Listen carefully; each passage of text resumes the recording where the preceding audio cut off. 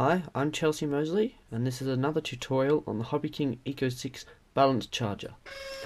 This time I'll be showing you how to adjust things like whether you've got LiPo battery, Li-on battery, or lithium ferrite polymer battery, LiFePO. So we've got the main programming settings. We've got LiPo battery, nickel metal hydride battery, nickel cadmium battery, and PB or lead acid battery. I can now save data, load data, or program. So starting with programming, to select it, I press start. Now I can change what type of LiPo I have. I can change the cell, so if I go down, I've got Life, which is 3.3 volts per cell. Go down again, I've got Li-ion, which is 3.6 volts per cell. Then I go back to LiPo. Now if I go move on, so I can select what type I want there, like so, and I can change the time it has between discharge recharge cycles to prevent the battery from overheating. I can change the nickel metal hydride sensitivity per cell, nickel cadmium. I can select the temperature, but I don't have a temperature module. And I can select the waste time between charge and discharge cycles, and I can change the safety timer. I have it off. I can change the time.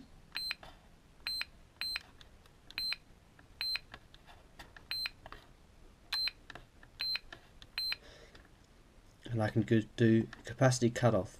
Because I've got 2.2 amp hour batteries, I've set it to 2.65 milliamp hours. Sorry, 2650 milliamp hours. Alright. And now I can change whether it makes a beep when I press the buttons. I can also adjust what the input voltage cutoff is, assuming you're using a 12 volt power source.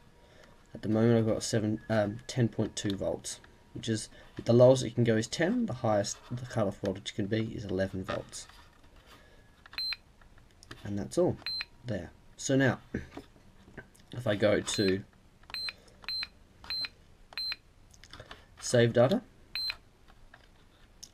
I can save number 1, so I can set the capacity, the cells. So if I go, I can change it to LiPo, nickel metal hydride, nickel cadmium, and PB. I can change the cell count.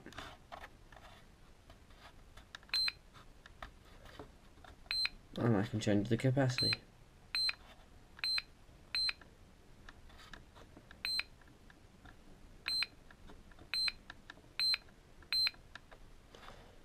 Alright.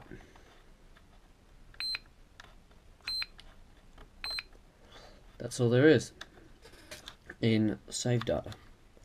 Then if I go to one more, load data, I can change all the different settings in there, same as I did with the save data. And that's it. I showed you what was in program. That's all. Any more questions, just comment below and ask me. Pretty simple to use. I don't even find that I use settings. I just, well, because it remembers the capacity and charge rate of your last charge, you just set the cutoff voltage, and every time you turn it on, it'll come up with the last used setting, which for me is lithium polymer, 3 cell, 2.2 amp hour, and charging at 3 amps. Thank you.